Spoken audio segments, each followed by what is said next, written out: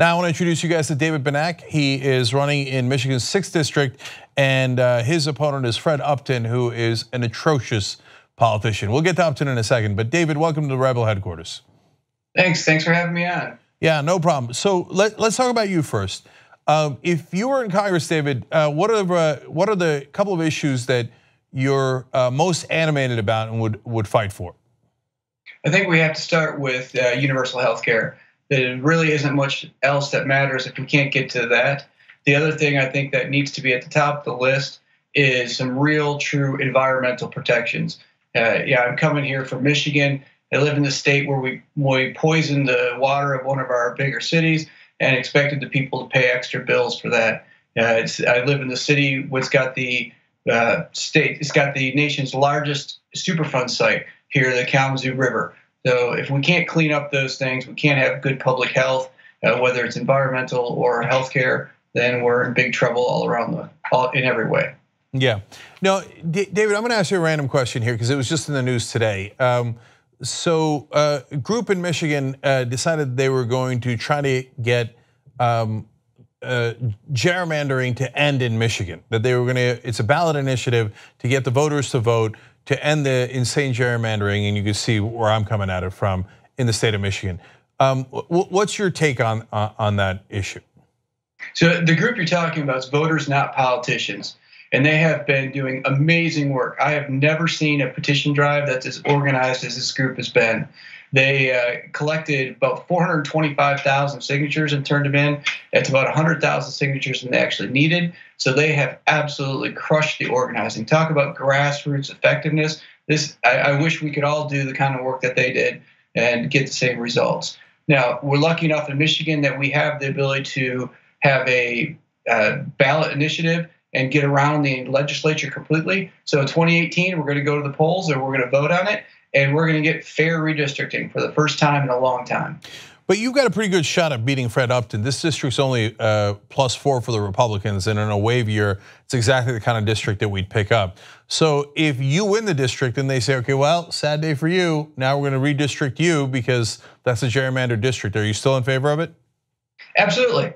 I mean, whether you're Democrat, Republican, or Independent, your vote has to count the same. If it works for you on one day and against you the next, well, then we shouldn't have had it to start with.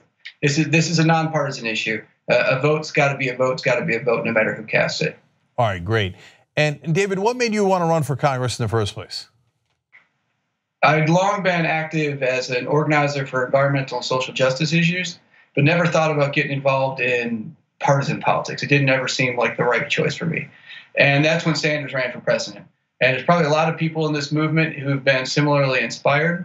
For me, it was having worked for the Sanders movement, and then when he chose people to represent his people first reforms in the platform, I was one of 3 people from the state that he chose to go to the Democratic National Platform Committee. While I was there, I saw with my own eyes that everything that I feared was true. And the Democratic National leadership had created a system where the only people who can run are the people who have millions of dollars or who can easily dial up those millions of dollars. And it means the only people who can run for office, the only people who've got a shot, the only people who are taken seriously are the people who've got a direct line to the corporations. And I think 2018 is going to be the year when we see that the people want politicians who can't be bought. And that's what this is all about. So David, do you have an establishment Democrat against you in your race, in the primaries? Got a couple of them. One of them is actually a corporate lobbyist who has given over $11,000 to the Republican incumbent. Yeah, well, you want to talk about controlled opposition? It's almost a definition of controlled opposition. And I think that's what drives them crazy about the Just Democrats is that that they can't control you guys because you're not taking corporate PAC money, so they can't pull the strings. Before I get on to your opponent, Fred Upton, who is a loathsome guy, the super random question: has anyone ever told you that you look like Matthew Broderick? Yeah, after I grew the beard a few years ago, I started getting that. I see it. Have you ever taken a day off in high school and made a movie about it? No. I guess if the political thing doesn't work out, there's always that, right? Yeah, okay. I can see Upton on the night he loses. He goes, Bueller? Bueller? Okay. Anyway, so let's talk about Upton. Back to serious stuff. So he's a Republican. I happen to know his record, but I'm sure a lot of people don't. What's so wrong with Fred Upton? We could go a lot of ways. I'll just hit a couple of the highlights. He's over 60 votes recorded against the ACA, and he gained some fame around here and the nickname Flip Flop Freddy lately because he told us he was going to vote against the AHCA. And of course, Trump calls him in the office because he needs Upton's vote. And the next day he comes out and he writes what becomes known as the Upton Amendment. And it's that silly pre-existing condition thing that would have given a pittance to people with it. And that's what actually got it passed. So this was his bill. And when it really comes down to it, it would never have gotten out of the House if he hadn't written that amendment. We'd have had about 500,000 people in Michigan lose their health care and over 40,000 people in the district. The way I look at it, you don't get to make a decision like that and still keep your job. Okay, so you're for Medicare for all and he's for Trump care. That's a giant difference. What else? Another big thing is environment. Now, I sent you some materials before, but just real quick, you can see with this guy a clear example of someone who's been bought. And he'd always voted poorly on environmental issues, but starting about 2009, he decided to start voting 0% in favor of environmental legislation. That just also happened to be the time that the oil and gas industry started funding his campaign at record levels and when he wanted to get the chair of the House Energy Committee. And now he votes, I think it's about 10% in favor of environmental legislation and still calls himself a moderate.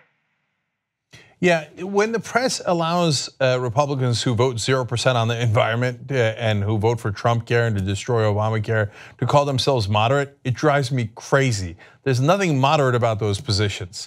All right, give me one more about Freddie Krueger Upton. He's taken about $1.5 million from the telecom industry, and you can only guess how he voted on net neutrality. Of course, he voted to kill it, right?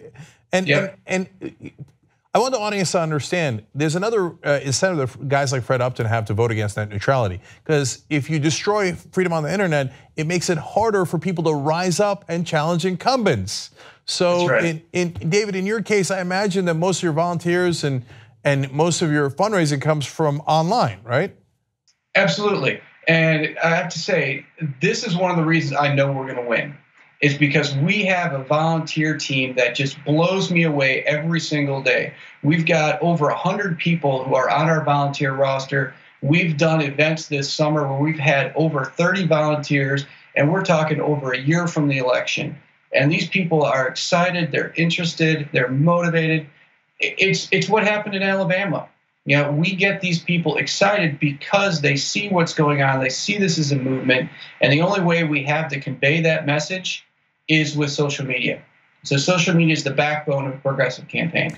So let's put up the graphic real quick of how to help David. So benacforcongress.com. All of these will be links in the description box below on YouTube and in the comment section of Facebook. So most important thing is to volunteer. Warriors beat mercenaries. Go be one of those warriors if you're in the 6th District of Michigan. And if you can't give your time, then give your money. Small donors need to band together to be able to beat the big donors. So David Benac, thank you so much for joining us at Rebel Headquarters. Really appreciate it.